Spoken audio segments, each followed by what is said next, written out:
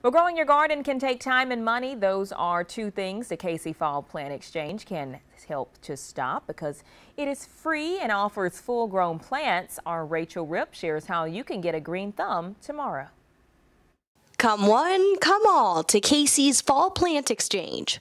It's one of the mayor's favorites, and locals love it too. We're planting the same type of vegetables or flowers at the same time. So that's fun to kind of see people that you see on social media and actually get to meet them.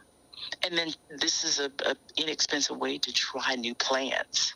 You don't have to bring a plant. It is not only for Cayce residents, it's for anyone who wants to come.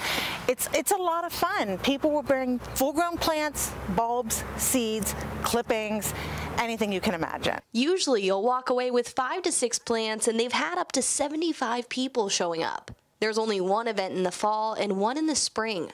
Some people only show up on Fridays to leave their plants to a new gardener Saturday morning. We do have our regulars. So we have some people that drop 50 plants off, 20 plants off, and they never come to the event because they have so many plants and they know that's how they can get rid of them. One row at a time, people get to run to the table to pick up their new green friend.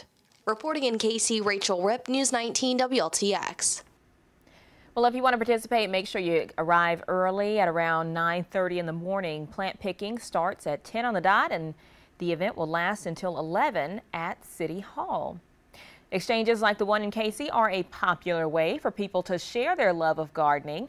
Coming up later this month, the Columbia Garden Club will hold its own fall plant exchange. Now, it will be Saturday, October 29th in the parking lot of Talbot's in Forest Acres. Of course, we have our own Gandy's Garden here at the station, and meteorologist Daniel Bonds is the current caretaker of that garden, originally planted by our Jim Gandy back in 2014. Now, we also have an online community of gardeners on Facebook. You can share pictures of your garden and get helpful advice, as well as share your gardening tips with that community. If you'd like to join, just give us an ask. We'll certainly add you to that group.